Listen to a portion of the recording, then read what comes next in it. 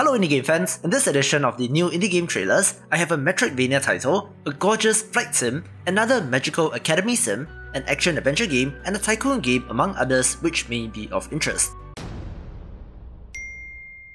We begin with chiaroscuro, which I hope I'm pronouncing correctly, and is defined according to Wikipedia as the strong use of contrast between light and dark. This is a Metroidvania title where you explore a world that has fallen into darkness. Now, since you are probably thinking of it, I have to note its similarity to Hollow Knight, but I do think that it has its own charm since it is pixel art after all.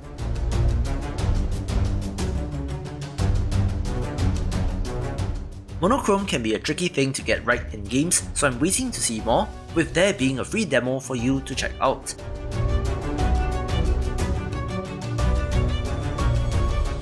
It is currently on Kickstarter with about 75% to go and plenty of time, so go support this one if interested. The Ursi does not relinquish its nourishment easily or freely. In order to survive, you must race its waves, harness its winds and fly.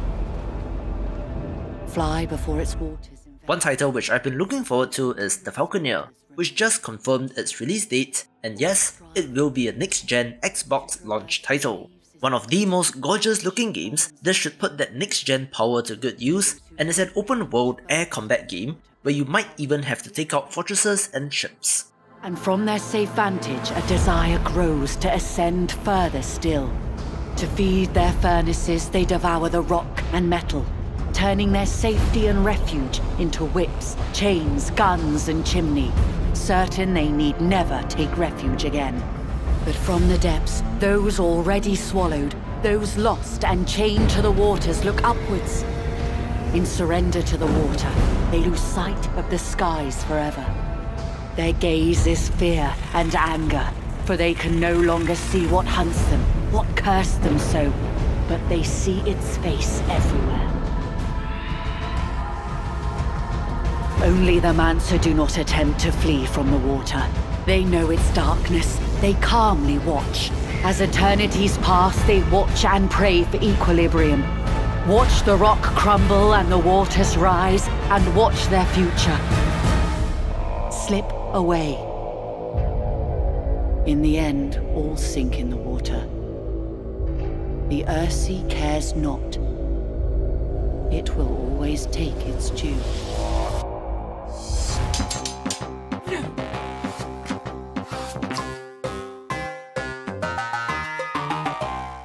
Tactics roguelikes are another growing interest of mine, with Obsidian Prince being one that looks good.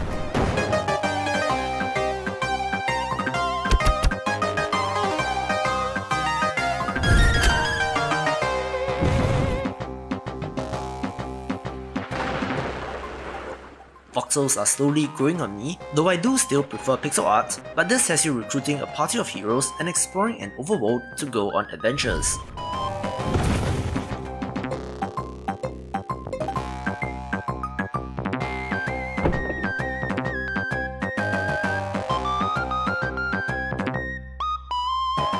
On top of dungeons to conquer, rebuilding the overworld seems to be the meta element in this, and should be another good one.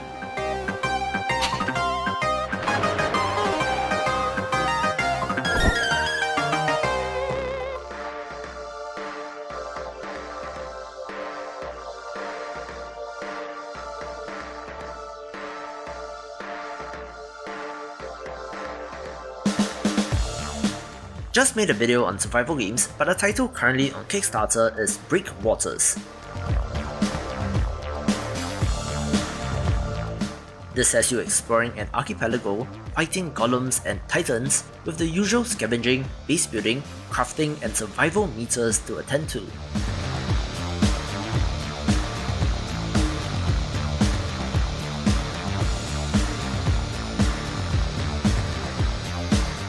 However, the combat elements look good, with a little bit of an MMO-like interface, but real-time combat, so add one more promising title to the list.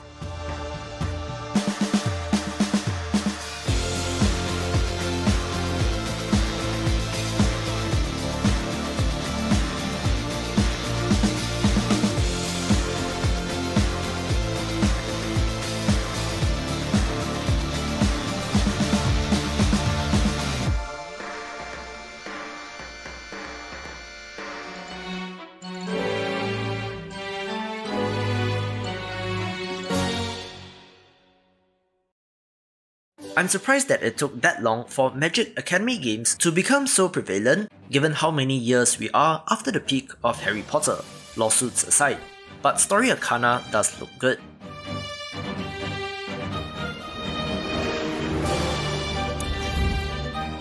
You are an ordinary person who is enrolled into a wizard school, and hey, aren't we all waiting for that owl and that letter?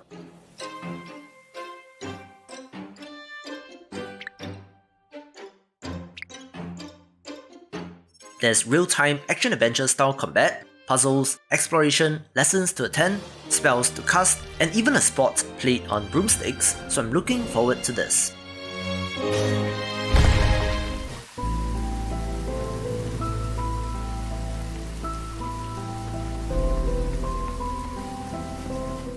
If you watched yesterday's video, you know that I'm a fan of survival city builders, with the upcoming Against the Storm being something of interest to me.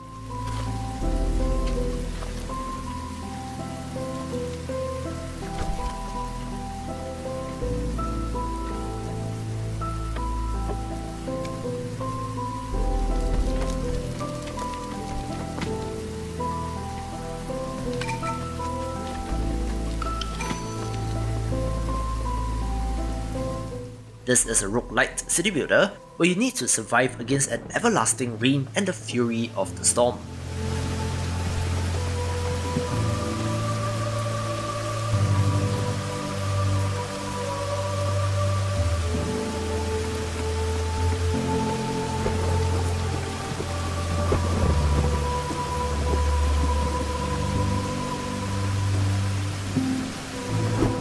I love the rain but have seen footage of how destructive it can be, so a game based around that idea but in a fantasy setting appeals to me.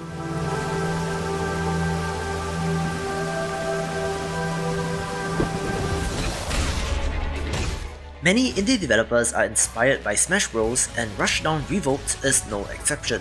This is from some of the team that worked on the now defunct Icons Combat Arena, but looks to rework and retool some of the aspects of that into a better experience. I'm not into the scene and cannot tell you if there's wave dashing or whatever in this game, but wishing them all the best, and fans of that style of fighting game should check it out.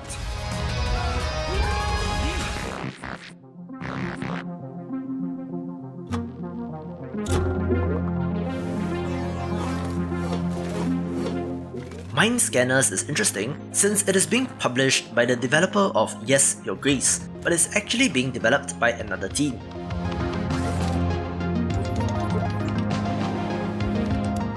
And looks like the Papers, Please like, where you have to diagnose and normalize anomaly citizens.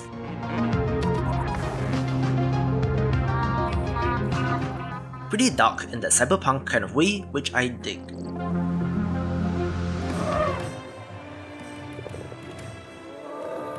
What if time could be rewritten?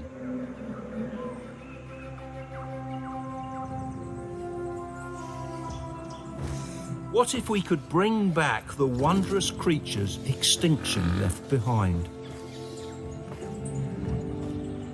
What if you could run your own prehistoric kingdom? Love Tycoon games, so of course I'm interested in Prehistoric Kingdom. Through the power of genetic technology, biological marvels from a bygone era roam the Earth once more, providing an opportunity to protect, preserve and nurture the ancient past. But it's not just the animals that are looked after. State-of-the-art facilities keep the guests entertained and satisfied throughout their visit to the park. This place is a sanctuary for our planet's rich history, with extinct species of all shapes and sizes.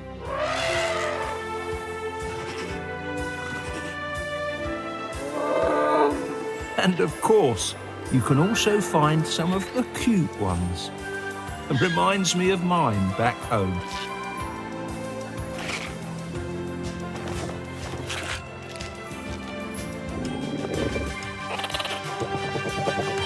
It's crucial we give these beautiful creatures the respect and care they need.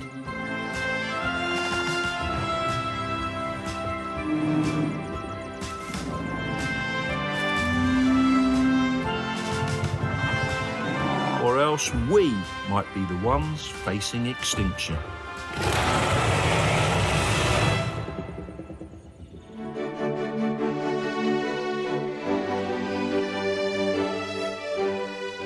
A life sim action-adventure game of interest is Lonesome Village, where you play as a coyote and have to adventure in dungeons, solve puzzles, garden, fish and more in order to build up the village.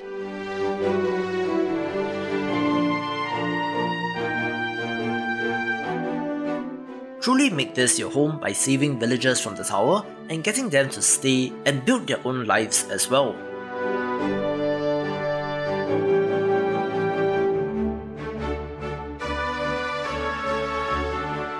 It looks wholesome and cute and was 100% funded in just 24 hours, but there are some stretch goals to support if you want.